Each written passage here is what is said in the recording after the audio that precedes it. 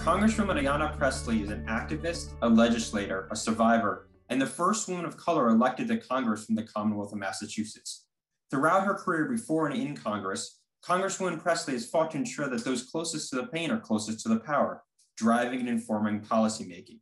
She's been a champion for justice, reproductive justice, justice for immigrants, consumer justice, justice for aging Americans, justice for workers, justice for survivors of sexual violence, and justice for the formerly and currently incarcerated. Prior to being elected to Congress, she served on the Boston City Council for 8 years and was the first woman of color elected to the council in its 100-year history. Take it away. Thank you. Thank you, Adam, so much for that introduction. And, I thank you, Arlington Dims, for the invitation to join you. And Amy Coolidge, we actually first met many years ago when I was an aide for Congressman Joseph P. Kennedy II, when Arlington was in this district, when this was the Massachusetts 8th congressional district. So it is very full circle to be here with my siblings in the work of movement building and justice seeking. And I see some longtime sister friends of mine, both in Amy and Krista, so just saying hello, but I won't make this into activist romper room because I'll get into trouble. So we're gonna keep it going. Impossible for me to not be thinking about and feel uplifted by the power of organizing. I grew up in an activist household. My mother was a tenants' rights activist. She was a community organizer, a proud Democrat, a super voter. She took me with her to vote in every single election. I'm just coming back from the White House where we did the bill signing, making Juneteenth a federal holiday. And there we all stood and applauded Opal Lee, a 94-year-old activist who has been leading the charge and the fight for Juneteenth to be a federal national holiday for decades. And she proves that when it comes to activism, there is neither an eligibility age or a shelf life. And she also proves and reminds us, as does the decisive efforts many times over in Georgia, turning that state blue, that organized power is realized power. And so it is wonderful to be in virtual community with all of you. I look forward to when we can be together in person. Actually, let me be fully transparent. I don't know if I look forward to it because in true activist tradition, when we all come together, there's always a meeting inside of the meeting, inside of the meeting. But when you all are on Zoom, we focus on the meeting that we're actually supposed to be fully present in. So it is good to join you all in virtual community. It might be tempting to think that since we have evicted the occupant of the White House, that our hardest work and our toughest days are behind us. But the truth of the matter is that our country remains at a critical inflection point. And while we are just now beginning to make our way out of this pandemic to do the work of recovery, we still find ourselves daily confronting the crises of public health, of economic inequality, of systemic racism, all of which were laid bare and exacerbated during this pandemic. And so as we do the work of recovery, having passed the American Rescue Plan, now with our eyes towards a jobs and infrastructure bill, and as I continue to fight for that expanded definition of infrastructure to include paid family leave, home and community-based services, the care economy, housing. How could housing up until this point not have been included in the definition of infrastructure? Our greatest wealth as a nation is the health of our people. And our greatest infrastructure are the people. And all of you, the community and movement builders that you are, who in the midst of these unprecedented times, what was really a layered tsunami of hurt and hardship and trauma, you met that with this unprecedented moment, with unprecedented organizing, unprecedented mobilizing, unprecedented empathy, collective care, and mutual aid. And so in this moment, I enlist you all as community and movement builders. Reverend Barber, someone who I look to often as a moral guide, steward, and compass, who chairs the Poor People's Campaign, says that, yes, we're in the midst of a reckoning, but having grown up in the church, a reckoning is something epic, of epic proportion. So if we're truly in the midst of a reckoning, it demands of us a commiserate response. And that commiserate response is a third reconstruction. It is a reimagining of everything. Because what we know for sure is that we cannot recover to a pre-COVID, insufficient, unjust status quo normal. Instead, we must reimagine systems to reduce harm and rebuild community. And we need to do that in partnership from the federal level to the state level to the municipal level. Now, again, I am here as your sibling in the movement, as a serious intersectional policymaker, because policy is my love language. Hopefully you consider me as an activist leader. And as for some of you, your congresswoman perhaps, because I don't know if it's only Arlington Dens on this call. But my proudest title is that of having been my mother's daughter. May she rest in peace and power. Because I learned from my mother early on, she really instilled in me the value and the possibilities of movement building and civic engagement. It is because of my mother that I know, trust, and believe that we are powerful, that the power of the people has always been greater than the people in power. And that may seem like a contradiction because I am sitting technically in a seat of power, but I believe in the practice of cooperative governing. And I know that movements are ushered in by the people and lawmakers in partnership. The best partnerships are those that are community driven and government endorsed. If you were looking to something like the Affordable Care Act, the only reason that still exists is not for the courage of lawmakers, although Congress will get the credit and the Senate will get the credit and the White House will get the credit, but for the convictions and the courage of everyday people like you, who laid their bodies quite literally on the line and demanded that government see them and affirm their humanity. I believe in the power of us. And that is a testament to what my mother poured into me, what she instilled in me. My mother taught me that the work of racial, social, economic, gender, and green justice is not only for those with a comma and a title after their name. She taught me the importance of community building, of movement building. You all know, and I guess I'm preaching to the choir, but why do you preach to the choir? Because you need the choir to sing. You all know the only way to effectuate change in a deep, meaningful, and sustainable way is to build an active, engaged movement, one that centers community and is committed to partnership and progress. So if we are going to seize the opportunity this moment affords us, a moment, a democratic majority made possible by a movement, a multiracial, multi-generational movement of the most marginalized, Black, Brown, AAPI, Indigenous, LGBTQIA, disabled, young people, the most marginalized, mobilized, and met the moment. And it is for that reason that democracy is breathing another day.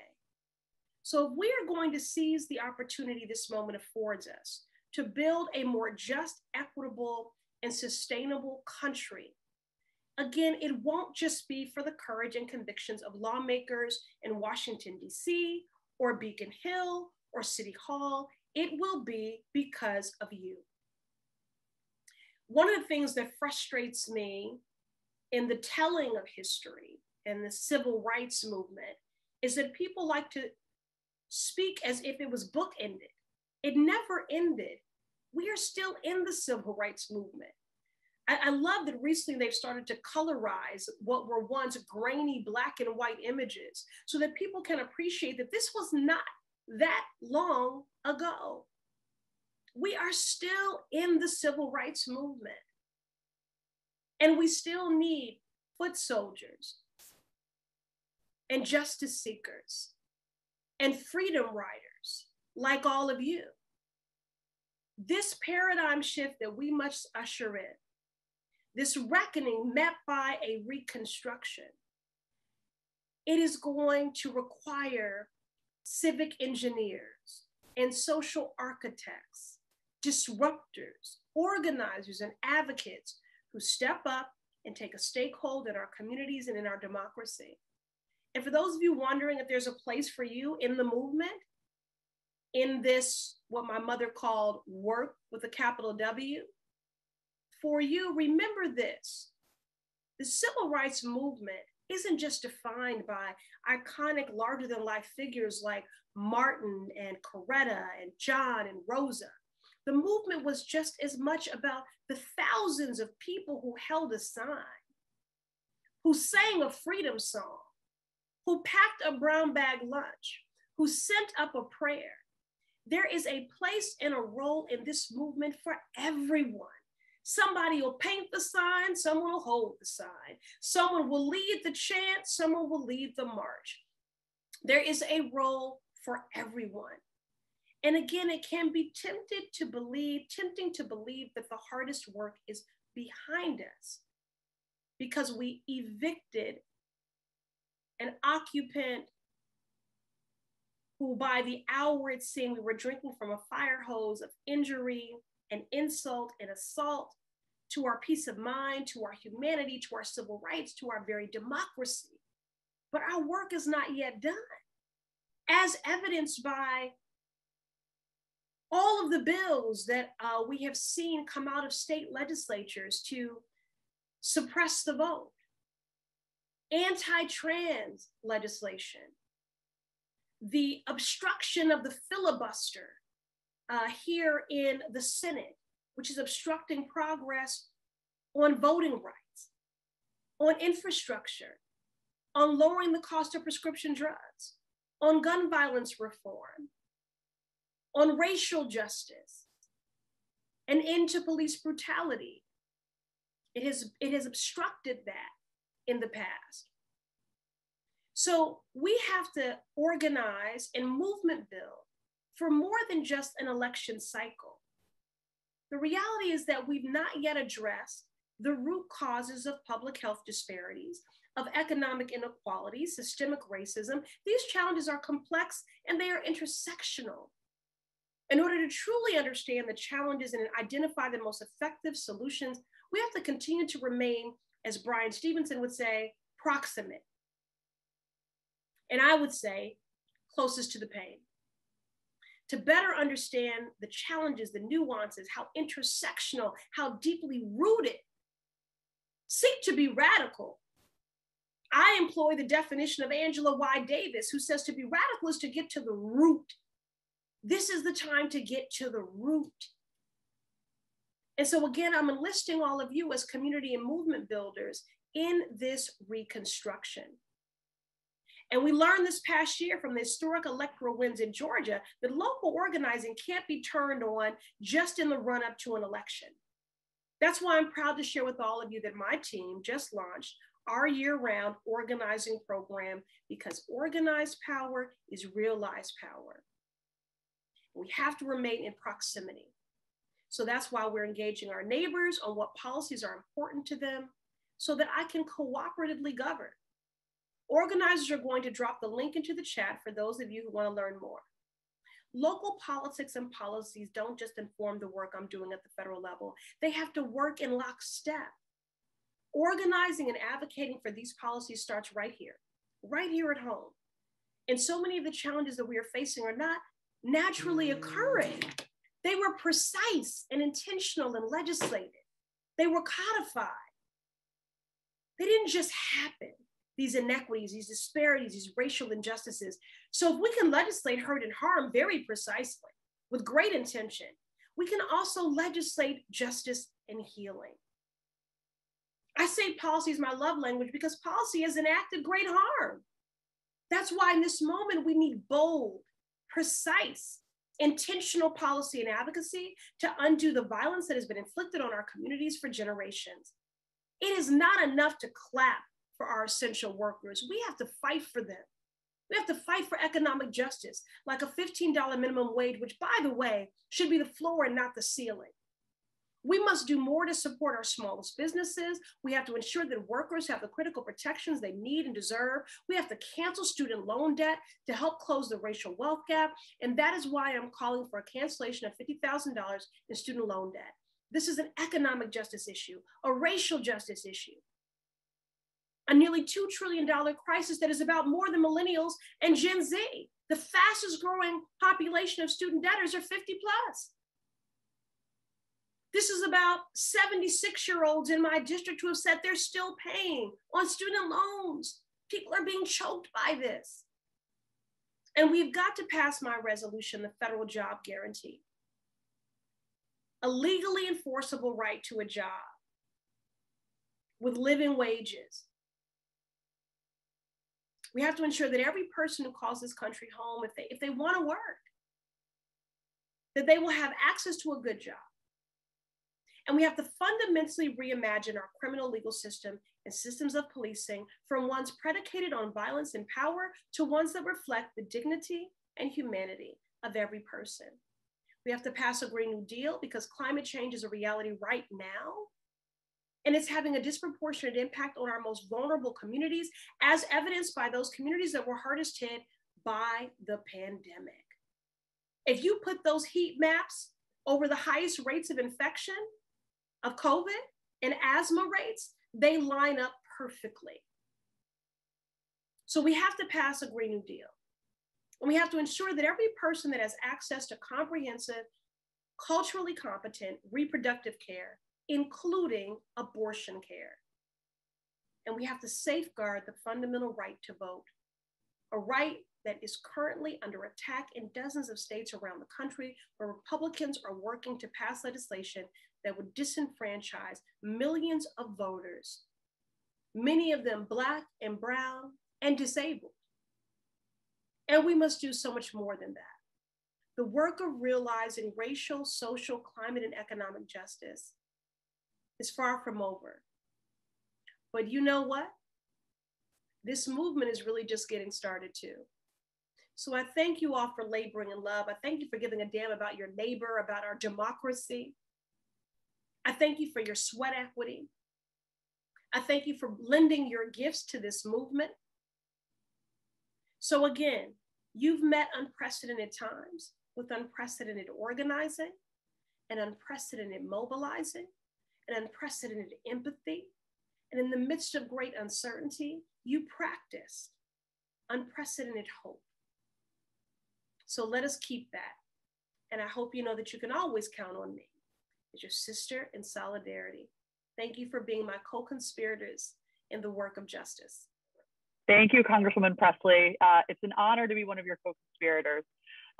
We really appreciate those impactful and inspiring words. The power of us, I love that. Let that be our theme for tonight. Those words remind us that the work we do at the state, national, and local level of government are all critical at a time when there are powerful forces, as the Congresswoman mentioned, who have undermined and continue to undermine our democratic institutions and are impinging on our rights. So quite often we've witnessed this, and these affronts to our democracy begin at the local level. But the good news is, and what we want to talk about tonight, is the work we can do to fight back. And while the issues we discussed on our last two forums were seen through both a national and state lens, respectively, many of these issues can be seen and worked on at the local level. For example, while our representatives in Congress fight for a Green New Deal, our state legislature passes a climate resiliency roadmap into law.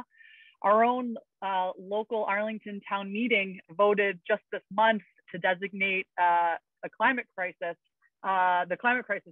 public health emergency. So there's a lot we can do on similar issues at all different levels of government. So whether it's recovering from a crippling pandemic, protecting the most vulnerable in our communities, fighting to protect our voting rights, or supporting racial justice and equity in all of our efforts, we can really make a difference at every level of government. So we here at the ADTC, along with our many partners, are committed to collaboration and action when it comes to confronting these injustices and pursuing equity and equality for all. One of the ways we do that is through our democracy and action, which again brings us here tonight. So before I go any further, I just want to thank you in advance for agreeing to our guidelines. As you entered the event, you were told that we are recording. So I just wanted to remind you again that we are in fact doing that. So this forum will be recorded and we will be sharing the link to this after the event is over. So you can watch it as many times as you want. And I also want to put in a quick plug because it's never too soon to give examples and instances of ways to get involved. A few quick things that is coming up for the Arlington Democratic Town Committee, committees all over the Commonwealth, and other democratic institutions and issues you can be a part of. So on Wednesday, June 30th at 7 p.m., we, the Arlington Dems, are having our Democratic Caucus where we elect delegates to go to this year's state party platform convention, which is September 25th up at UMass Lowell. So if you're interested in learning more, again, feel free to reach out. If you want to start a little more slowly, learn a little bit more, check out the Massachusetts Dems website. They'll have a lot of information on it, but you're more than welcome to come observe. You can vote if you're a Democrat in Arlington, or you can run as a delegate yourself. And again, this is happening all over the Commonwealth. So as most of you know, if you want to get involved in your personal town or city or ward committee in their caucuses, take a look on the, again, Mass Dem's website, and that's something you could certainly get involved in very quickly and easily. The other thing I wanted to flag is if you're interested in getting involved and you've been spurred to movement with the Democratic Party and party politics, Blueprint for 22 might be for you. Stay tuned for more details on that. Alex Bausch from our team will be giving us a little more detail on that, but that's another great program and organization to get involved in. Finally, before we begin, I want to recognize a few different cohorts of ours. First, I want to thank our local elected officials who have been, I know Senator Friedman's been to an event or two has joined us. We've had reps from other districts, which has been great, but I want to thank our delegation for being trusty partners in the democratic fight that we're fighting. I also want to thank our co-sponsors. And on this next slide, you'll see the list of Democratic city and town committees, the organizations who are joining us as co-sponsors and partners in action tonight. There are too many to name in the interest of time, but take a look at this again slide and really I want to say a huge thank you to everyone and all these organizations who have supported us. It's been one of the added bonuses of virtual events. Finally, I want to take a minute to recognize all of the volunteers and committee members who dedicated countless, and I mean countless hours to make this and our first two forums a reality. Please give them a virtual round of applause. And I'm going to pause for just a few seconds because I want you to look at this list and just the long list of names of individuals who are involved in this, the planning of these events. They were such an active and engaged group. We're really lucky to have them. But we want to have as many others join us as possible. So this list doesn't have to end here. If you're interested in getting involved, this is certainly not the last forum or series we're going to be planning. So please, if you haven't already and you're interested, join us. So now on to the main event. I'm going to turn it back over to Adam, and he's going to introduce our fantastic moderator and panelists for tonight's talk. Thanks, Adam, and take it away again. Thank you again, Stephanie. Yeah, we have 3 panelists for this evening, quite exciting. Gurley Adrian, Helena Burbano, and Zane T. Crew. And our moderator is David Whitford. Gurley Adrian, currently running for mayor of Everett, is the first Black Haitian American female city councilor at large for the city of Everett and has 8 years of experience in finance, nonprofit, and healthcare. She holds an MBA from Boston University focusing on finance and health sector management. Gurley is also a small business owner of the award-winning Tipping Cow ice cream shop with her husband, David Lindsay. Helena Burbano is a second-generation Filipino-American organizer, and trainer currently with Asian American Futures, an organization aiming to ensure that Asian Americans and Pacific Islanders are an essential part of the American narrative. Previously, Helena served as the first national political director for New American Leaders, the only organization dedicated to training and supporting new Americans to run for office. Helena is also co-chair of the Asian American Pacific Islanders Caucus for the Mass Dem Party and holds a Master's of Public Administration from UMass Boston. Zane Crute has been president of the Mystic Valley area branch of the NAACP since 2017. Zane has served as an officer of the New England Area Conference of the NAACP and is a graduate of their Next Gen Leadership Training Program. In addition to his work with the NAACP, Zane serves as a financial analyst at JP Morgan Chase and is working towards his MBA at Boston University's Questrom School of Business. And then veteran journalist David Whitford is a former staff writer at Fortune and Inc. magazines and the author of several books. His current work in progress is a history of Unite Here, the Hospitality Workers Union. For many years, he hosted a public conversation series featuring prominent journalists, professors, and public servants under the auspices of the Arlington Community Education. Thank you all so much. Thank you, Adam. And thank you, Arlington Dems. It's an honor to be on the same virtual platform with our tremendous panelists and to have had this front row seat to Representative Presley's inspiring speech. I have been making notes of memorable phrases from her talk. The first one I'll toss out is why preach to the choir? Because we need the choir to sing. So let's start singing. Councilor Adrian, I'd like to start with you. I'm going to ask this question of each of the three panelists, but let's start with Councilor Adrian. I'm looking for inspiration, Gurley. I'm curious how you came into a life of activism, particularly with a focus on local activism. Like Representative Presley, were you born to this? Was there an event early in your life that inspired you? Was there a person who inspired you? How'd you become a troublemaker, a full-time troublemaker? Good trouble, right? So Yeah. First, I just want to say thank you, everyone, for hosting this. And I just want to say thank you and hello to my panelists as well. And of course, to my sister in service, Ayanna, such an inspiration. But for me, when I was around the age of 10 years old, I remember at the time it was winter and we ran out of heat, so heating oil. And it was freezing cold. And I said, Mom, who's somebody who can help us? And she was like, well, girly, you know, the weekly newspaper that I would read about the local like politics that was going on. She's like, you know, those guys that you read about, those are the people that can help families like me and other people in Everett. And I said, well, okay, Mom, one day I'm going to be like that. And I read about the city councilors. I read about the mayor of Everett. And I said, all right, I'm going to aspire to be a politician. And I just generally just wanted to help families like mine who were struggling. And that's where my first love of politics came from. Would you describe your parents as activists themselves? So, you know, my parents immigrated from Haiti and they came here in 1980s. And my mom is somebody who has always told me, girly, to always vote. My mom votes in every election. She may not know who the candidates are, but she said, girly, when I became a US citizen, I knew one thing they could not take away was my right to vote. And so I just always remembered that. And I just love, and she still votes to this day. And she'll call me and she'll be like, girly, I'm going to vote today. And I'm like, yes, Mom, me too. Wonderful. Thank you, girly. Helena, how about you?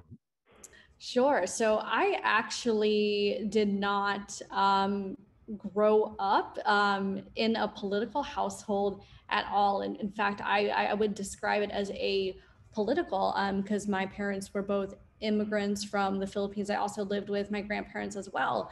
And they lived through Spanish and US occupation. My grandparents lived through World War II and Japanese occupation as well. And then both my grandparents and my parents lived through martial law. So their relationship with politics was very different, though they did have a political side. They just didn't talk about it at the table. And I can't tell their stories out loud, but like now that I'm older, I'm looking back, it's just like, well, because when they were growing up, it didn't feel safe to just openly talk about politics. So I like to say that I got involved really through stumbling upon it. And that was seeing someone that I could relate to run for office. And that was when I was a senior in high school when Barack Obama ran. I actually grew up in Florida.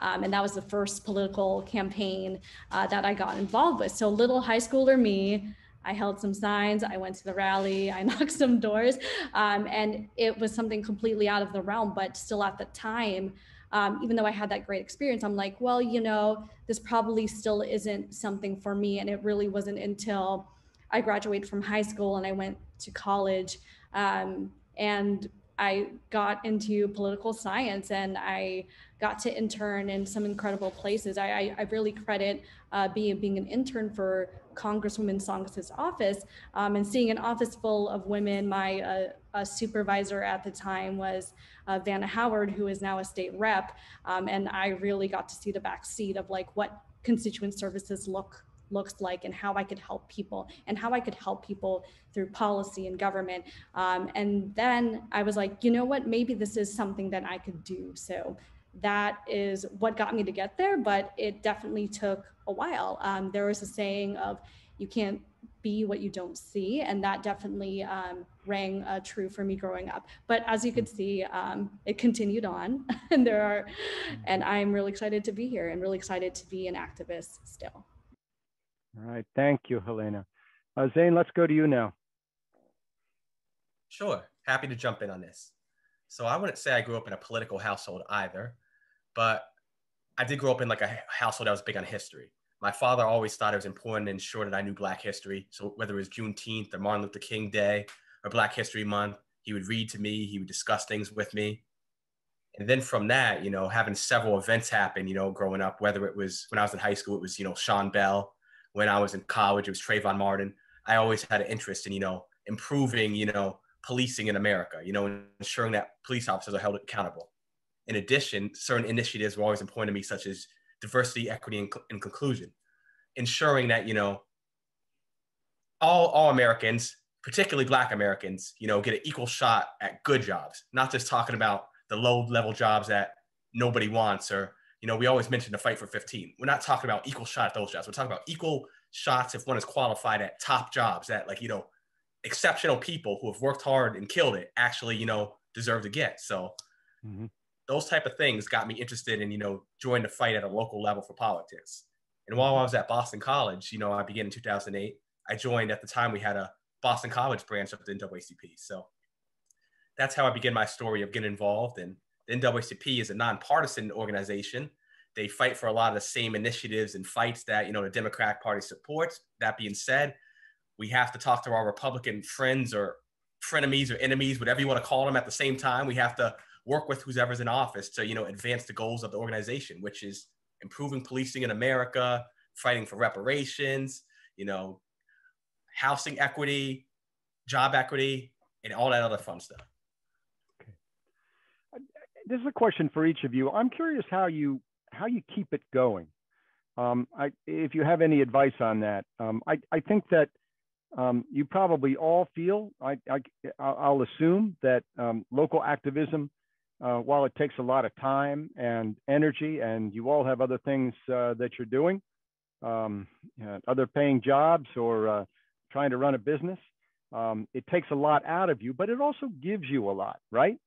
But how do you, if you have some advice on how we sustain ourselves for the long haul, we'd love to hear it. Well, for one has to be mentally strong. I'm going to be 100% candid. This is not for the mentally weak. It's not for the type of people that tell you, oh, I'm busy. To be honest, they only work a part-time job. They're not that busy. This is not for these people. The busiest people get the most done. So this is Girly, I met while getting our MBAs at Questum, Boston University. I'm not finished yet. Girly is. So, you know, we were both in school. She was running a business. She was campaigning. I have my full-time job at JP Morgan while going to school with Girly, and I'm doing an NAACP, which it's really rewarded. But the thing that is the worst about being a president of an organization is everybody reaches out to the president, whether it's Arlington Dems, whether it's a person with a question about the membership, whether it's how can I get involved. So that's the challenge. One has to be able to want to do this. They have to be fulfilled by it. They have to be able to balance their schedule and manage their time well. Like, I don't really waste a lot of time. I don't let people waste my time. So this is necessary things people need to do if you want to get involved and be part of the movement. All right. Thank you. Gurley, Helena, and would you like to weigh in on this? Sure, I could add a little bit, slightly different approach. I would say yes, it is for the organized people and who really know what they're getting into. But I also would say in terms of sustaining yourself is also knowing yourself. I'm different. I'm a very outgoing person. I'm like, I want to be out on the field. I want to go to people's events. I want to do that. But I like to take an approach when someone just wants to deeply get involved is like, what works for you? Are you a behind the scenes person? Do you want to do operations work? Do you want to be someone's treasurer? Do you want to just not be out on the field? Because everyone, whenever they see campaign or local activism, like, oh gosh, I have to be the person out front there in center screaming. And as we could see from this event tonight, that's not true. I met so many behind the scenes people making things like this happen, right? So I would say to approach it from that lens, like do the part of activism that gives you energy, but then at the same time, understanding to one, take breaks. And when you take breaks, always look at who is behind you, who is stepping up to lead, because this is also a pipeline. Like for me, as an Asian American woman, as a woman of color, I'm always looking at who else can I mentor and bring into this work, because there are not enough people that look like me in this work as well. So always looking for the pipeline too. Beautiful, thank you. How about you, Gurley? Yeah, I think in all that you do, right, it's always asking yourself, like, why are you doing this? And for me, particularly every single day, right, as a city councilor, as a mayoral candidate, I'm like, why am I doing this? And who am I doing this for? Because it's hard, right? It is brutally hard. And there are days where I'm just like, I'm putting so much energy. I can't see the outcome yet. But I know that I feel as if I'm really helping and inspiring people, so I continue to do it. And so that's what keeps me going and sustains me. And I'm hoping for others, even people who are involved on the local level, it's thinking that, you know what, I can impact and help or encourage another person to be involved or to actually make real changes. I think the local politics is the crucial biggest way to make real impact. And for me, that's what sustains me and keeps me going. I know, like, I give an example. I'll talk about this. Like last night, 7:30 at night, I received a call from my constituent, and his grandson was going to have a summer job interview with the city. And I was like, let's do a mock interview right now with the son, literally, right? That's not my job as a city councilor, right? But I feel as if the impact I could do to his grandson, who was like 15 years old, he was so nervous, but just to help him with that, he ended the call. He was like, "Girlie, thank you so much for taking the time and helping me." And I was like, "Of course, I'm there for you." And that's what sustains me. That's really what keeps me going. That's wonderful. You know, I just want to share a little insight I heard in some other forum that I've never forgotten, and that's to try to make a distinction between the struggle and the fight, right? The struggle never ends. Fights are won and lost. And if we're forever engaged in the struggle, that can wear us down. If we identify fights, we start them, we carry them out, and we bring them to a conclusion. If we win, great. If we lose, we go on to the next fight. But I love that distinction between the struggle, broadly conceived, and the fights that we pick up along the way. Let's talk about barriers to local activism. I'm wondering why, if you have thoughts on why why there aren't more stories like yours. I mean, we all know, the grim statistics about voter participation. I mean, local election turnout, not great. I mean, the simplest act of democracy. It's a miracle when we get 50% turnout for a local election. Not to mention national elections, same problem. So participation at the ballot box, but beyond that, demonstrating, working on local issues. Why aren't there more people involved? Is it that we don't care? Is it that the system beats us down? Is it that some of us are, I don't know, come from immigrant families and we feel that our safety and security, our place here hasn't yet been established, and that we're therefore we have that insecurity that may spook us from sticking our necks out? What are the factors that keep people from getting involved, and how can we address them? Yeah, I mean, I can speak on this on, I think I'm gonna try to start with two folds and not be long. So first, right, I think running for office, I'll talk about running for office and being involved in that way. So I've always wanted to be a politician, right? But because I really wanted to help people, like really be able to impact their life, like where they could feel it, where they could see it. I wanted to be like a different type of politician. That was something I've always said. And when I thought that, when I ran for the city council and I noticed how hard, right? Everybody knows how tough it was for me still on the council. I said, okay, well, I'm going to have to change up the game and try to find other people, right? Other allies to join me into this fight, right? And I'll tell everybody, it was so hard for me to find one person that actually want to run for office, right? I said, hey, I'm going to help you raise money. I'm going to help you come up with a plan. I'm going to endorse you. I'll knock doors for you. I'll do everything I can. And I still couldn't find people. And I would ask them, like, what's up? Why don't you want to run? And they'd be like, girlie, I don't want to go through what you went through. This is going to be too hard. It's going to take too much time. And I'm like, well, think about it in a bigger picture, what you can change, the policies, right? And they're like, girlie, I'm trying to figure out how to feed my kids. I'm trying to figure out how to work 2 or 3 jobs. I'm trying to run my small business. I'm trying to figure out my family situation. And I'm just like, okay, but I need you. Everett needs you. And they're just like, well, I have to think about tomorrow, not the future. And it was just, and it's still frustrating, right? And I'm still trying to find people to run for office for seats in the city, because I'm just like, okay, if I get 4 people, just 4 people, we can change the city's future, like seriously. And it was just so hard. And that's just the running for office side, right? I wanted to try to find another, because I knew when I was going to leave, I believe in really passing the baton. And I didn't want to leave my seat where there was no other Black person. That was important to me. I'll be honest. That was very important. And so I looked, I like contacted, I called, I would text people every week. I need you, and it just would be a no. I finally found somebody. So somebody is running. So I felt more confident now that I am going to believe it, but that was important to me. And then I'll talk about on the voter side. At the end of the day, a lot of my registered or my residents, they'll say, girlie, you know, politics doesn't matter to me. It doesn't affect me. But then I'll say this, give me an example of something that's going on in your life, and I'll tell you how politics can change it. If you tell me a college student and you tell me that you go to UMass Amherst, you know who sets your tuition fees? It's the state representatives, state senators, right? Like they make that decision.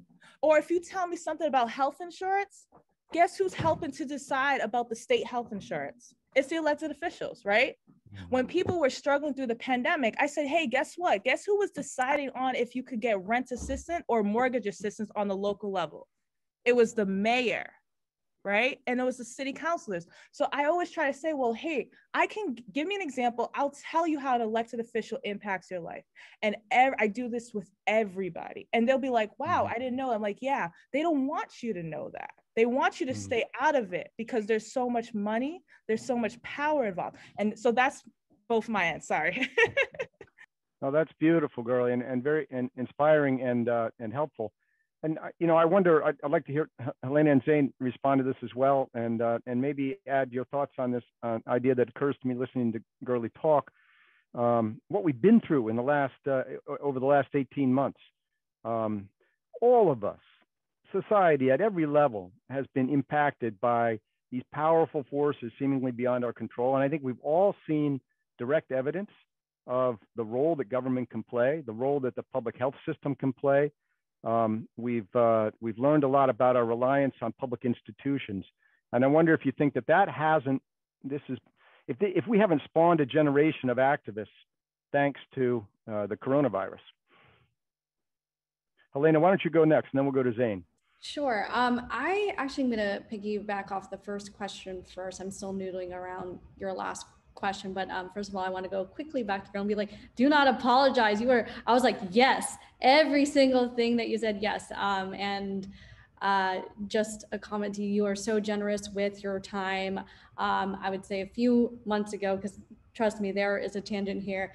Me and Girly were talking about Everett and trying to get folks to run, because I said, I'm willing to help you too. I'm willing to go over there and help coach people. And it's so hard to get people to say yes. And I think in terms of like why we don't see more people in office is because of those barriers. Like, first of all, you have to fundraise a ton, right?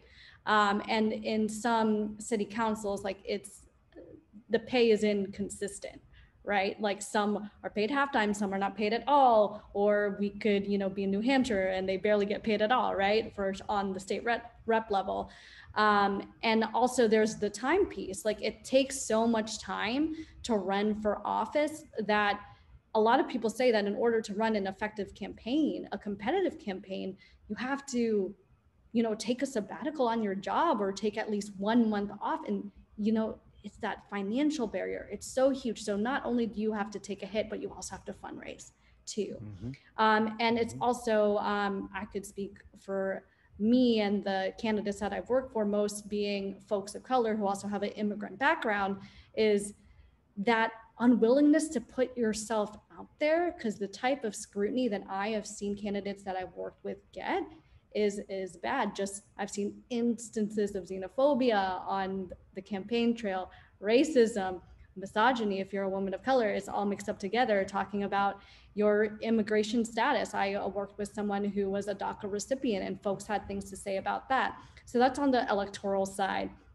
Then I would say on the operative side for campaigns, and even being like a legislative aide or director, like there's so much barrier to what's going on. I don't organize for them, but I recommend folks look up Beacon Block at the State House and the incredible work that they are doing as well to make the State House just a more welcoming, focus on racial justice and things like that. But when I'm thinking about the operative piece too, it's almost the same as the candidate. Like, a lot of people are just like, you were a political director, so obviously like you've always been doing this. I'm like, no, I cared about it so much, took time, part-time. I had my own full-time job, and I gained my experience working part-time on so many different campaigns, because it was not sustainable for me to just quit my job with benefits to try to get into the campaign world. So it's paying our folks. And one thing I will say,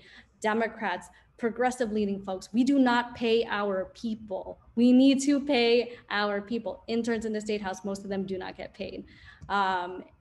Campaign interns don't get paid. I know that there's a movement to do that, but I guess the theme of what I'm saying is, let's pay our people and or make sure that we are paying a living wage. And I think that there's not infrastructure as well that takes a lot of time to get built. And I'm going to stop there, because now I'm getting on my soapbox about paying our people. So I'm going to pass it to Zane. So to piggyback off what Helena and Gurley said a little bit, I think money is a major thing about it. But that being said, there's lots of other roles in local politics. You don't have to run for city councilor or mayor. Gurley's phenomenal for doing that. She was a great counselor. Hopefully she gets mayor as well. But like, you can find a role with an organization such as Arlington Dems, or the Republican counterpart, I guess, or the NAACP. You can find your way to, be politically active. You can help register people to vote. You can help educate people, because a lot of people just don't care, because they either don't care or they don't know to care. So we can play a part in that as well. But that being said, the financial constraint is, to be honest, that's a huge hurdle. Like, unless you're born with one of those classic New England last names that we all love, like Kennedy, you don't really have the freedom to say, hey, let me quit my job and run for office. Let's see how this goes. Even if it doesn't go well, I am good. My parents got me no matter what. Or if I do want to run, hey, they could fundraise my whole campaign. Like, that's convenient, right? It's really challenging if you come from an immigrant family, or my family. I've never had anything to complain about growing up, but not enough that I can, quit my job and not work and not worry. So like, I got to keep working every day and find my activism, outside of work. And then to piggyback off on, like teaching people more, like we have to do more in society to, make people care. And I'm going to be honest, that is a very, very difficult challenge. If candidates such as Mitch McConnell and Donald Trump can't inspire you to vote in either direction. Like, you know, I don't know. We have a lot of more struggle to fight with that. If you just don't care about those two candidates, you're like, yeah, I don't care. I don't know what we could do to make one care. But locally, in towns like Arlington, you know, we have a town manager. We don't have a mayor. So I'm assuming if one's voting to vote for city councilor, they're voting for president, they're voting for governor, they're voting for senator. So I guess, as Gurley alluded to as well, educating people to what people do. Like, I don't think most people know what a state senator does, a state rep does, a city councilor does. So we have to get out into the community. We have to educate people. We have to help them know. We have to introduce them to the candidates, which isn't easy either. Like, I'd be lying if I told you I know every candidate that's running for everything. Our branch of the NWSP covers Arlington, Everett, Woburn, Winchester, Medford, Malden, amongst some neighboring towns or whatever. I cannot possibly know everyone, city councilor, everybody that's running for everything in those towns. It's just too much information. But candidates have to somehow get this information in front of people by coming to meetings such as this, coming to NWSP meetings, which is a tall task, takes a lot of time, takes a lot of care, but it can be done with enough effort. Mm-hmm. One of the things I'm hearing from all of you is ways in which you were inspired to a life of activism by people, by other people, and all three of you are tremendously inspiring. I wonder if you think that we do enough to teach activism, the importance of activism in the schools.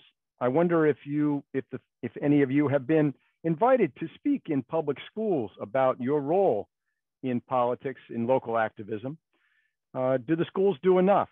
I always think, as a journalist, I think schools could do more to teach young people how to read the news, how to tell the difference between what's real and what's not, just some basic skills in that area. And I wonder also if we couldn't be doing more to teach young people about the importance of activism.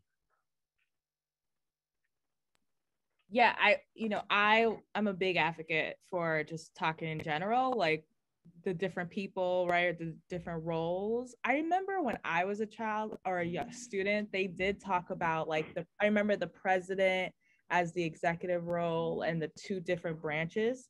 So I've always remembered that, but I do think, like, as an elected official, have I been invited into the schools? I have really close relationships with a lot of the teachers. And they have pushed for me to be able to speak into the classrooms. And I've also spoke at a lot of the students' events. And so they get to hear my story and get to hear my work. Last month, a group of students, they actually told me what they wanted to see in the city of Everett, and they wrote it down. I thought that was just amazing. And of course they wanted like dance clubs and a big pool, but it was really nice to hear their ideas. Mm-hmm. I love Lenny, that. you're clapping. I am clapping because I'm just like, that's awesome that you get to talk into school. So I haven't talked in public school. So I actually went to public school in Florida. That's a story for another time. But I did not really have that great of a civics education. It was sort of, quote unquote, a blow off class. And I could barely remember it because all the kids in my class were like, we were all sort of just like rowdy and not really listening. But I did remember the fundamentals, like the branches of government that Gurley was talking about, but not really how to get involved locally. But I think for young people, it's just so imperative. And I did some youth work as well. Just it is being taught in some public schools, some classrooms, but not to the extent that it should. So I used to work with young people to lobby in the State House, and even getting to teach them about that process, it was a whole new thing. So clearly that wasn't being taught while they were in public school. So, but it's incredible what happens when you give youth tools and what they could do with it. Because the minute that they know, they could go a million miles. So I would go inside the State House, I wouldn't even say a word. It was all the young people. You gave them the tools, how it worked, how to convince people, how to make the right pitch, and they went on their way. And even in the just talking about civic engagement in terms of like the voting process and like making that a thing, like even if they're not old enough to vote. I will say the one thing that my public school experience taught me was mock voting. So we always had mock voting for those of us who were under 18, and we would vote in the election. So that was great. But my answer is yes, we need to invest in it more. Like I said, like I barely remember what happened. I think that a common story that I keep hearing more and more is that the exposure happened in a deep way on a college campus. But even being able to go to a college campus, that is a privilege. That is a barrier, right? So I was lucky to be able to have the financial means to go to a higher education institution to learn deeper about that work. And not everyone is so fortunate to have that. And I'll pass it to Zane. Mm-hmm. Mm-hmm. I've spoken to a bunch of schools too, but I think the challenge with schools is you need a teacher that actually cares. So we don't always get that, obviously. We're trying to, diversify the curriculum. We're trying to diversify the educators. We're trying to get, better educators and administrators that actually care, that want to cultivate the students, teach them about being a good, political citizen, financial citizen. We don't always get that. To be honest, like any other job, my job, teachers, police officers, there's a lot of people that are mediocre and do the bare minimum. Like the teachers that are exceptional, that actually care, are bringing in Gurley, Helena, myself, other people. They're teaching their kids to read the news and, not just, get your news off social media, to read books. I don't think people read enough anymore. People get their news from too many, toxic mediums, which, lead to some more, toxic and crazy political candidates for some of the people that are involved, which is not the best type of involvement we want. We want to get enough people that have, informed involvement to, counteract that. All right, Zane, well, you brought up social media, which is a good segue to the next question. Although before we jump to that, I just want to respond to something that Councilor Adrian said, talking about the people that you met who felt that politics has no relevance for them. That seems to me to be a really important problem in society. There are those among us who feel that we are born to make a difference and that we have a responsibility to involve ourselves in public affairs. And there are those of us who are born with the perfectly rational feeling that the world is something that happens to us and that we don't have a role to play in making a difference. Just so inspired by what each of you are doing, and especially what you're doing to persuade those in the latter category to recognize that the world is theirs to shape. All right, social media, helpful or harmful to our democracy? I'll start that one. All right. I would say social media is great for a lot of things. It's made life easier. A lot of people have fun, whether it's my parents and grandparents on Facebook, whether it's the people a lot younger than me on TikTok and whatnot, whether it's me on Instagram. That being said, I think social media is definitely harmful for society. It's invented a lot of crazy ideas. It's kind of made people lazy. They don't want to get news from traditional sources, journalists such as yourself, David, that have actually, done your research, having a formed opinion without, trying to sway you on opinion, just giving you the facts. So social media leads to a lot of people not reading the articles, just clicking, sharing fake news. I've caught, people in my family like, why are you sharing that? Why are you sharing that article? Did you read that? That is not true. Why? Or like, do you check the source of the person sharing this? Like, you might even agree with this, but being seen to agree with this person is not the best look. So you might want to just not click share. Like, keep that one to yourself. So that's my take on social media. I think social media does have its good points, but the first point that came to me was also a bit negative. It has shown what the power of propaganda is, especially during an election year. And we for sure saw that in 2020. So I totally agree with Zane, like things aren't fact-checked anymore. What I love that Twitter is doing is that it asks you before you retweet it, did you read it? Did you really read this? So I think that things are catching up. So I think the most negative thing is like this spreading of like harmful news. What I could say is very positive. I do think it is more accessible to folks. I think it's also it's created a hub where people could like learn. Like I both sort of wish, but sort of don't wish that social media was bigger when I was in high school. It was like just starting. But you know, even learning certain language that I never had exposure to, like microaggression, I did not know what that meant. I felt what that meant, but I didn't put the vocabulary to it until I went to college, right? Until I learned in it in a women's and gender studies class, right? Things like those terms. So I think it's good for that, being able to connect with people with similar perspectives. But then again, the downside is sort of this propaganda is powerful, and we've seen it. And I remain both hopeful and negative about social media, especially in the context of local politics. And I'll pass it to Girly. Thank you. So I think I'll say this, I'll give real life example, right? So 2 examples. I think social media is helpful in a way that I have been able to use as a platform just to expose to everybody about what's going on in Everett, right? Like recently we did budget week last week. And so every single day I pinpointed a topic about the city budget because we're supposed to approve it. And I just highlighted different areas that I thought were good, that were bad. And if you guys read my comments on my Facebook page about it, it would be like 75 comments of people either attacking how I feel or not, or agreeing with how I feel. And I think, honestly, we need more of that because people can have an open conversation and we're learning from each other. However, there are areas where there's an Everett Facebook group, and I call it the Everett hate group.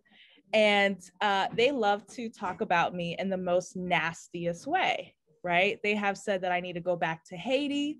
They have said they have threatened my life. They talk a lot of negative things about me, right? And they'll tag me. They'll tag me in there just so I can see it. And I think that's really crucially rude. And luckily, emotionally, I'm strong, where whatever they say is not hurting me. But I think about how that's really hard. It's really, really hard, especially being an only Black, I will proudly say it, but the only Black city councilor. It's tough sometimes because I'm supposed to hold myself strong and be able to be this tough, aggressive woman who can take everything. But at times it can be emotionally tough. And there's times where I've cried. And so I know that group exists. I know they like to talk about me and I try to ignore it. So I don't like that social media aspect of it. However, I do love sharing information. And I think that's crucially important. And as well as engaging others into conversations. Like I love seeing my mother-in-law in St. Louis engage in Everett politics because she doesn't get involved where she lives, but she loves learning about it. So it's good and bad in some ways. Yeah, I think we can all agree that social media has changed the game. I think we're still in the early stages. I don't think anybody wants to go back to the time when everybody got all their news from 3 sources and that's the way it is, was the only way it could be. But we're still working this out and it's pretty sloppy and it gets pretty ugly sometimes, but also pretty thrilling. Zane, I want to throw it back to you. I know you have one other comment you want to add about social media, and we've gone right up to the edge of our time here before we get to the breakout session. So I'll let you wrap it up, Zane. Thank you, David. One more thing about social media. Actually, I wasn't being 100% fair to it. Social media doesn't create the problem initially. It creates an area for people to congregate and spread hate, whether it's on Girly, whether it's on me, whether it's on other people. But I think irresponsible news outlets or mediums are a huge part of the problem. Whether it's a Sean Hannity, whether it's a Tucker Carlson, like, come on, like a lot of times this isn't news. Is Obama a Muslim? Like, that's not news. Is Hillary Clinton running like a sex trafficking thing out of a pizza? This is not news. This is irresponsible journalism. I don't even want to call it journalism. But you know what I mean? Like these media sources that are allowed to spread this like ridiculousness, whether it's the election was stolen, and then the same people that go on to the social media and then social media escalates it. So it's not helping this solution. It's escalating these things that were always going on for years. Like the Rush Limbaugh show for years and years was talking this. So this hate just gets, magnified with the use of social media. So social media is not the crux of the issue, but It's not helping. All right. Well, one of the counterweights to social media is forums like this, where we have an opportunity to hear people speak at length. And I just want to thank all three of you. I think all three of you are so incredibly cool, and really grateful to have had the benefit of your insight and the benefit of your activism in our community. Thank you so much for everything that you do. And I guess I'll pass it back to Stephanie now. Thanks, guys. I want to say another huge thank you, echo David, and say thanks to all of our panelists, Counselor Adrian, Zane, Helena, and I also want to thank David for navigating us through a really interesting and important discussion. So thanks to all of you, and what a great ending to our trifecta of forums. So we really can't thank you guys enough for your insights and conversation. And it really is apparent that there's a lot at risk and at stake in our democracy, both now and in the future. So I think a big part of that is the work that we need to do. And some of what we need to do is look inward in order to get where we need to go. And that's at all levels of government, as you guys showed us, national, state, and local. And that's to get where we want to go this year, in 2022, and beyond. So one of the ways we can do that, as I mentioned earlier, is through something called Blueprint to 22. And on that note, I'd like to introduce Alex Bausch, who's an activist and organizer extraordinaire, and he's going to tell us a little bit about the Mass Dem Party's Blueprint to 22, and what the party is contemplating for Dems to do to elect a Democratic governor in Massachusetts and more. Alex, the floor is yours. So I will keep this very short and sweet because I know everyone wants to get out into the breakout rooms. But basically, Blueprint to 22 is the state party's way of getting organized 16 months out. I remember during the 2018 coordinated campaign when Jay Gonzalez won the primary for the gubernatorial, there was no built out statewide coordinated campaign with like trained volunteers and team leaders for the Gonzalez campaign. And when the primary ends in September, it's a sprint to the general in November. And so the state party is really starting to build out their model of team leaders, precinct captains now with like 16 months to go to 2022. And so there are monthly trainings, getting people trained on relational organizing, using new digital organizing tools and things like that. And so we would love to have as many people really get involved in that process with us. And so I think Marlene, or I can throw it into the chat, but there is a sign up to join us. There was one on relational organizing just the other day, but coming up there will be more on digital tools, using social media for good purposes and things like that. So we would love as many of you to join us as possible.